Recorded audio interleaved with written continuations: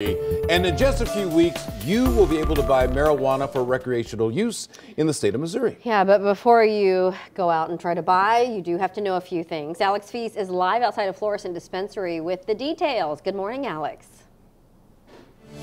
Rennie, good morning. Dispensaries like Field State here in Florissant that currently sell medical marijuana are gearing up for this new development. People aged 21 or older who want to buy pot for recreational use.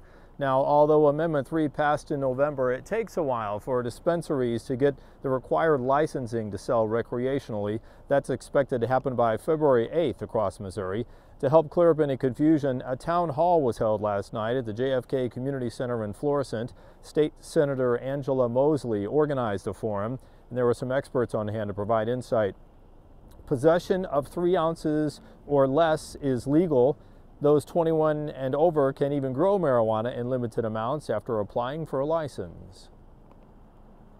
But the responsible thing to do is, if you know you're too high, don't get behind a motor vehicle. You can legally give up to 3 ounces to another adult. You can't sell it, but you can legally give it to them.